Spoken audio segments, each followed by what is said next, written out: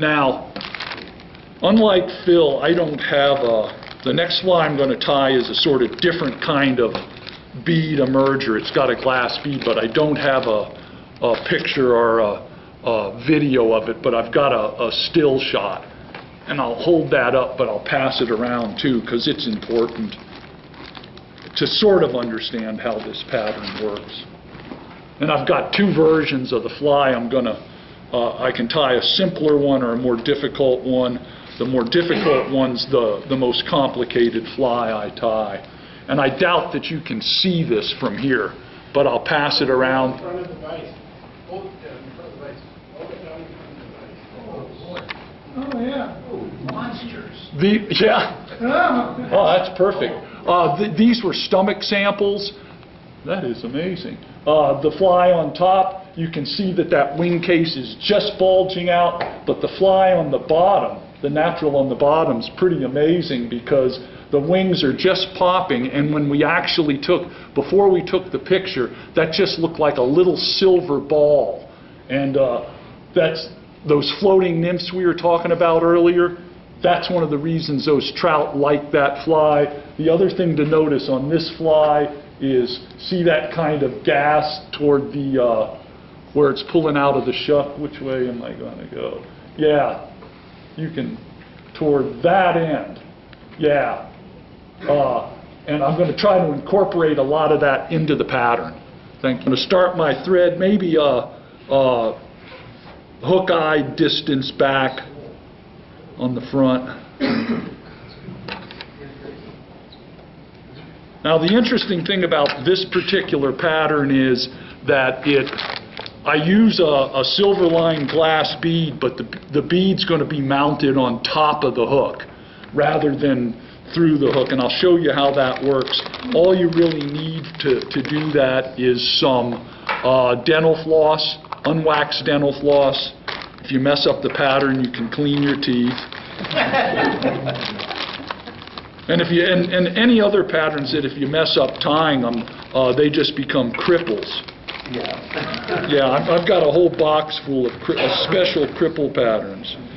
What I'm going to do is I'm going to take some small size Spirit River silver lined glass beads.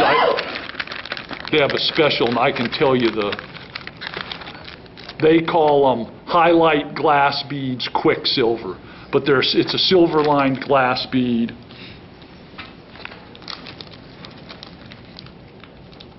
And I'm using a small size. You can sit around and just thread a few of them on a strand of that dental floss, once again unwaxed. And what size of bead is it? Well, they're just called, it's a small size. I don't know what size it is in terms of they call it a small bead. Yeah. The seed bead, I think they call it. That's their small one, I think it's a seed bead. I'm not sure. Yeah. Like that. Yeah, you'll have, it might be a seed bead, maybe a little bigger. Anyhow, you pull them up on this dental floss, and then I'm going to fold the floss over, and I'll show you that in a minute, like so. Now I'm going to put that floss on top of the hook.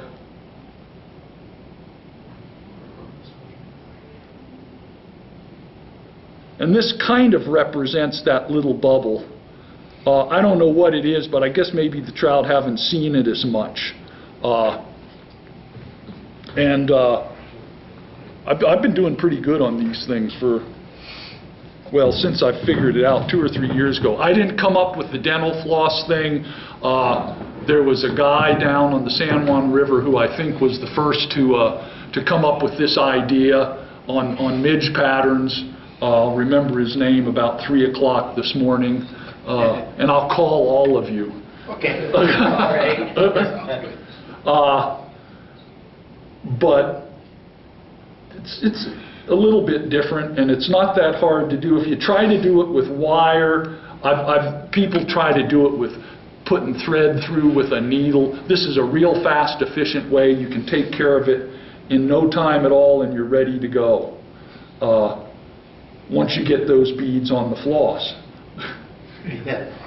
Now I'm going to wrap the thread down to near past the hook, and I'm going to turn the hook a little bit so that I can work down that area, because I'm going to tie some tails on this, basically like that photo we looked at. And I'm going to separate tails. Since this is a big hook, I'm going to have 2 on each side, and these are the synthetic tailing fibers, whatever brand you like, and I'm going to take 4 of them and divide 2 on each side.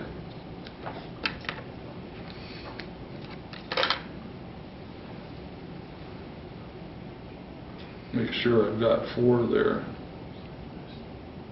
I think I might have 5. That's pretty good. Make these fairly short. And this is pretty much superfluous. This is just what fly tyers get into in the winter time. The fly would work without all this junk probably.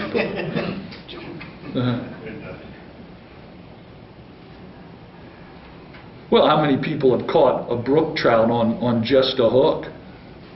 That's true. Now I'm separating them with my fingernail. I'm going to come up, the 2 closest to me, come up between them, go over the top of the hook shank with my thread, keeping it loose. As soon as I get under the bottom of the shank, I can tighten it. And that's locked in. It's not going anywhere. Now I'm going to go to the opposite side. Same thing. As soon as I get under the hook shank and come up, I can tighten it, and they'll pretty much stay where I want. That one's separated a bit, but I might be able to. It's a cripple. You know how that is. Yeah, I don't know what happened with that.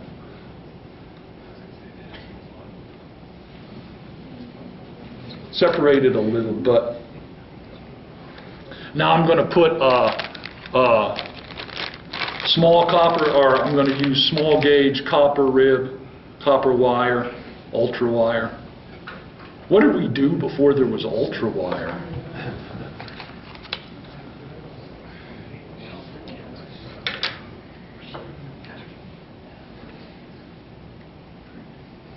Once again, I'm tying this for the better part of the length of the hook,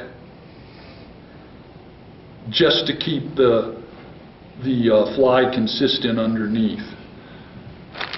Now, because we saw that when I showed you that photo, you noticed that little section of sort of silvery looking bubble where the insect was pulling out of the shuck.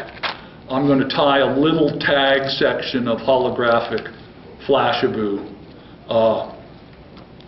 Obviously, I think that a lot of the tags you saw on the old flies, that's what the tag was all about on some of the wet flies and all.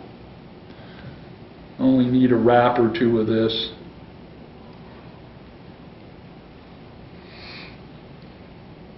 So that's tied in. Oops. Just enough. I don't know if that triggers anything, but it makes it a little bit authentic, a little more authentic. So I've got that in.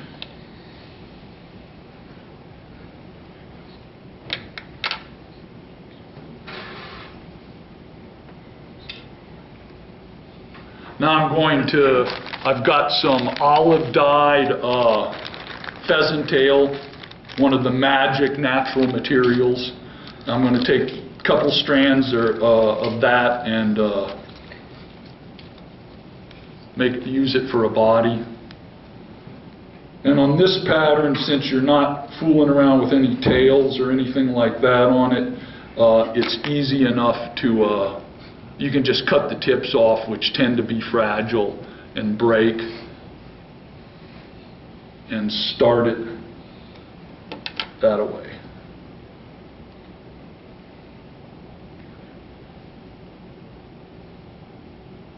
Oops.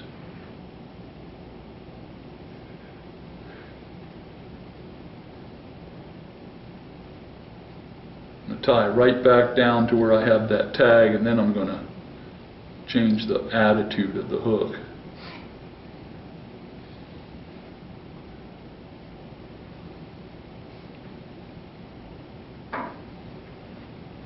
Wrap forward, and I'm going to leave room for a thorax and a little stub of a wing.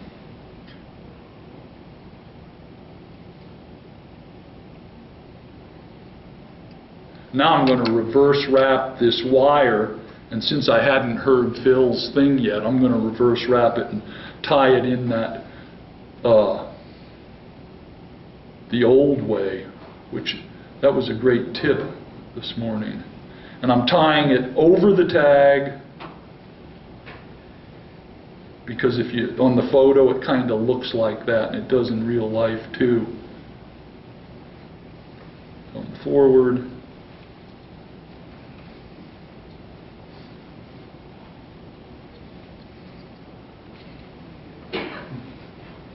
Tie this off.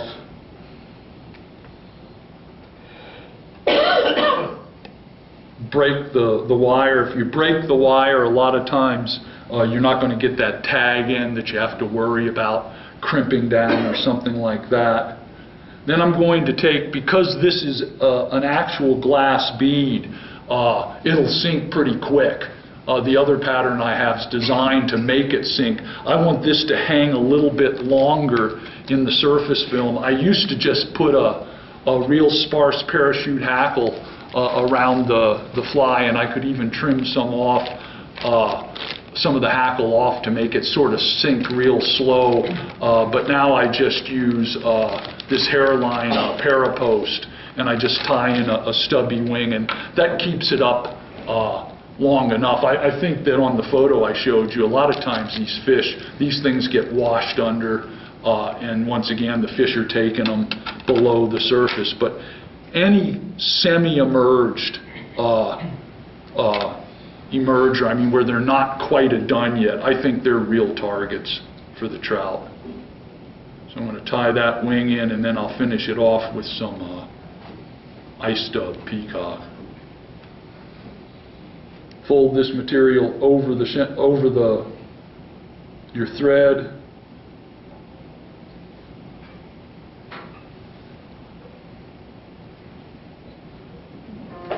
Just wrap it in, and then we'll trim that to size once I've... Would poly work for that kind of stuff? Yeah, poly works. The reason I use that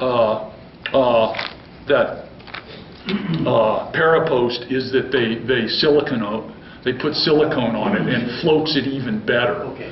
And that's the only reason. But fly this size, I don't think you have to get too picky on that.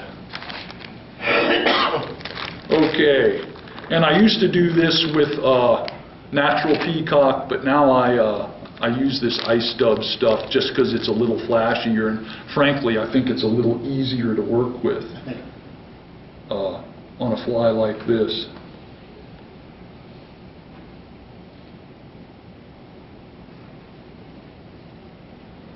Once again, if you have to make a mistake, overdub a thorax, although on this a lot of times you'll lose some of this in the process of wrapping, so it doesn't end up as thick as you thought. One or two wraps behind.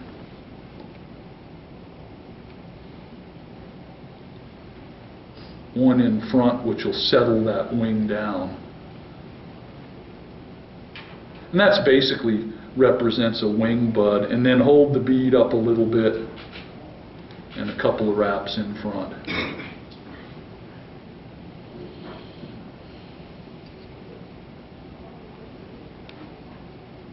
And that about does it. Get my whip finisher.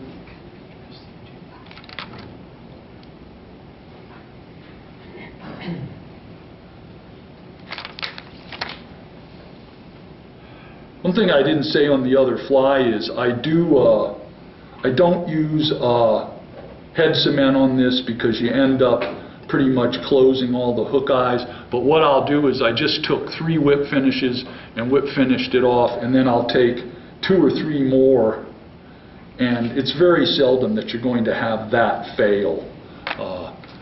And these patterns are pretty easy to tie. You just tie a couple extras if they fall apart after a few fish. And that's kind of what there is to it.